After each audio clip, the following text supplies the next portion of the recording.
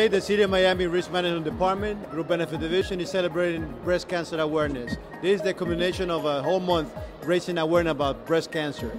We have a multitude of vendors that offer educational opportunities to learn more about this disease. In addition, we have also masseuse to de-stress the City of Miami employees. We have a bunch of vendors as well that provide goodies to them. Everybody looks forward to this annual event that helps us raise funds for Susan G. Komen to combat and raise awareness of breast cancer.